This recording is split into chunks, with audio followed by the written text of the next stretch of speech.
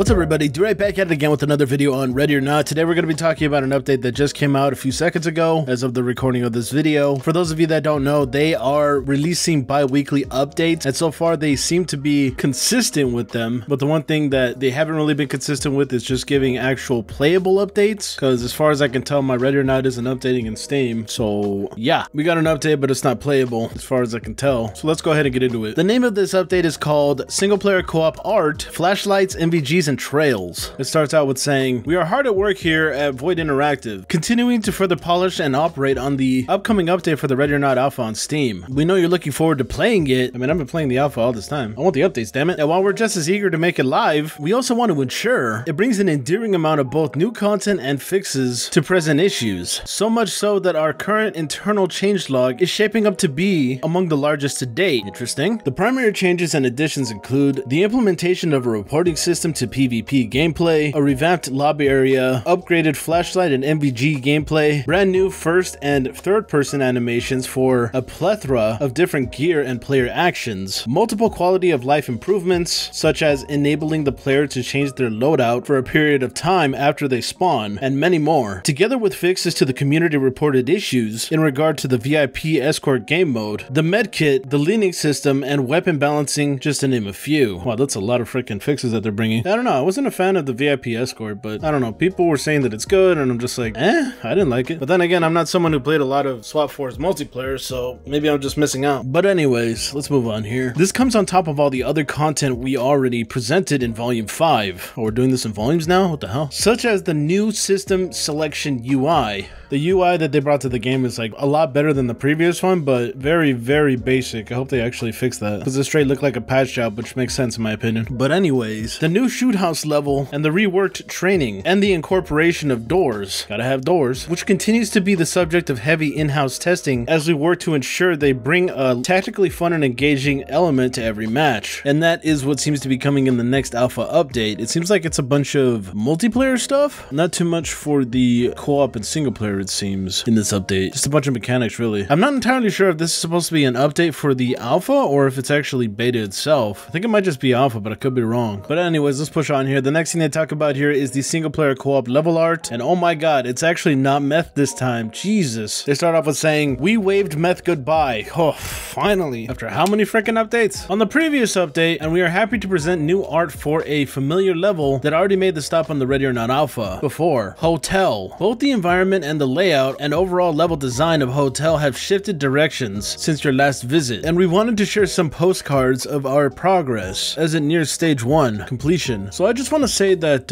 Hotel is a pretty big map. Like, it's way bigger than Myth. There's just a bunch of places to explore in that map, to be honest, but for now this is all we got. Basically what's happening there, they've said this in the past about Hotel, so if you guys don't remember, then I'll tell you right here. But basically what's happening is that there's two gangs that are actually fighting inside of Hotel. You got the Mexican gang, I forget what the name of them are, and also the white supremacist gang that are there. It's not really clear as to why they are actually fighting there, but what is clear is why you're going in there. Obviously you're trying to stop those two gangs at the same time. Try to save as many people as possible. But yeah, so here's where they show off the first picture of Hotel. This reminds me a lot of that one hotel map from SWAT 4, which I'm sure that's where they got the idea. And I really can't think of where this place could actually be. I just imagine it being like in a basement area or something. Like, again, this is the first time I'm actually looking at a detailed version of the map, so I'm not entirely sure where this actually is. And I'm not really allowed to say too much about this map, just about the stuff that's basically already public. So there's that. Underneath the picture it says, "The upper levels of Hotel appear to be undergoing a remodeling process, with multiple areas blocked off from public access. However, this hardly stops the gang members who have taken over the hotel, leading the conflict beyond the scaffolding." Like I said before, the two gangs that are there. You could also see them in the trailers too. Looking at the next picture here, this looks like a waiting area, it seems, or like some sort of lounge or something. Underneath it, it says, "Despite the remodeling being done on the upper levels, the first floor of the hotel remains remains as functional and as wonderful as ever, its intricate and unique architecture and design shining bright. The lobby continues to receive new check-ins, or that was the case until recently. I wonder what happened. You know, somebody actually showed a picture of a real life hotel that looked exactly like this somewhere here in LA. From what I understand, some of the developers actually came to the States. Like, if you don't know, the developers live in New Zealand, but they wanted to get a bunch of pictures from,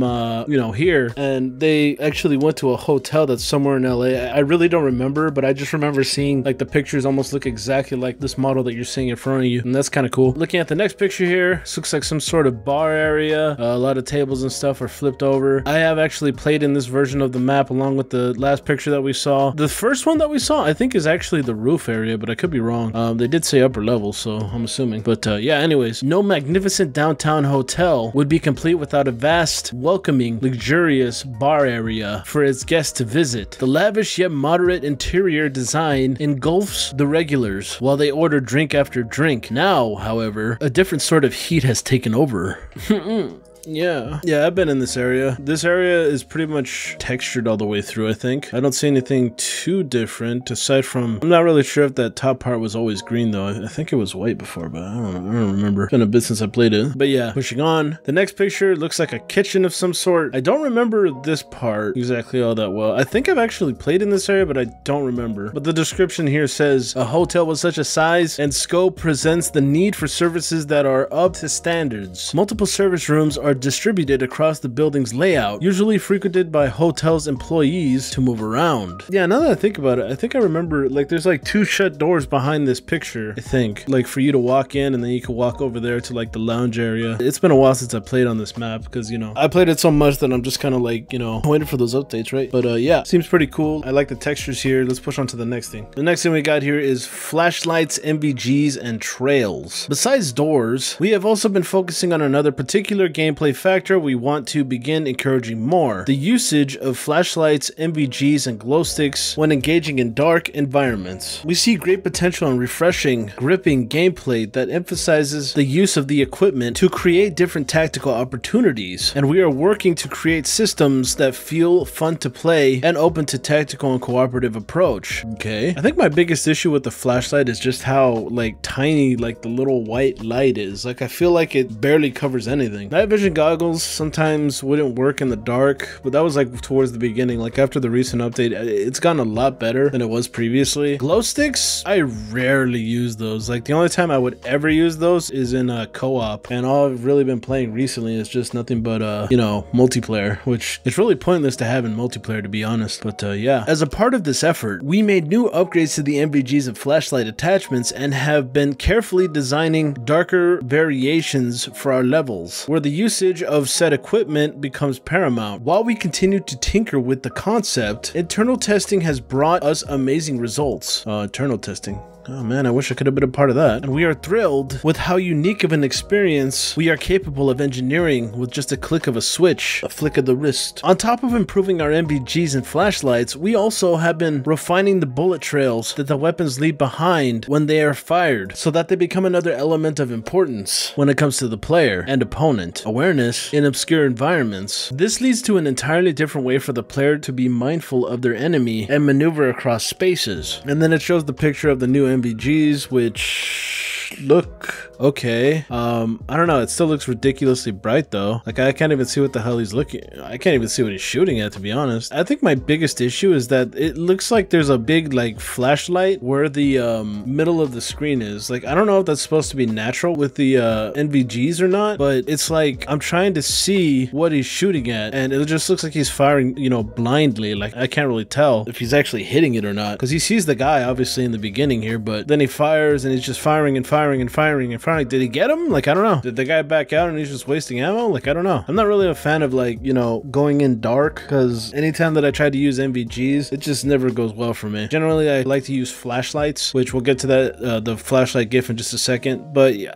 I don't know. I just don't like NVGs as much as I used to, in my opinion. And yeah, so let's push on to the next thing here. The next one is called flashlights, and I'm a bit confused here. I think what's happening is that it's actually showing off the flashlights from from the other perspective. Like the guys on the other side are actually using the flashlights and this guy is not, because he doesn't have any light emitting from his gun, so I'm not really sure why they decided to show this off. That's kind of weird. But I mean, I guess the effects of the light looking on the smoke looks pretty good, but I would really like to see what it actually looks like when you're using the flashlight, you know, outwards, to see what that looks like. And yeah, still ridiculously dark. And that's pretty much all I really got to say about that. I kind of wish that this would actually show like the perspective of the dude that's actually using his flashlight. Like, can he actually see this dude that, you know, we're currently looking at? Like, does the flashlight actually work, or does all that smoke cover it up? Because that's what it seems like to me. Like, all the smoke from all the shrapnel flinging off and shit is not actually helping the person that's using the flashlight. But yeah, that's pretty much the update here. It's just you know, another relatively tiny update, but at least, you know, it showed off something new. It showed off the brand new map. They've shown off before in the past, but at least a more in-depth version of it. Like, they're actually showing off more of it. You get what I'm saying, right? But yeah, that's pretty much the update, so I'm gonna end it here. If you enjoyed the fact that I cover games like Ready or Not, be sure to like the video, comment on the video, and share it. If you're someone that's new to the channel, be sure to subscribe and ding the bell. If you're someone that would like to support the channel, check out my Patreon. Just send $2 a month. And with that all being said, I want to thank everybody for coming out to watch, and I guess I'll catch you in the next one. Bye-bye.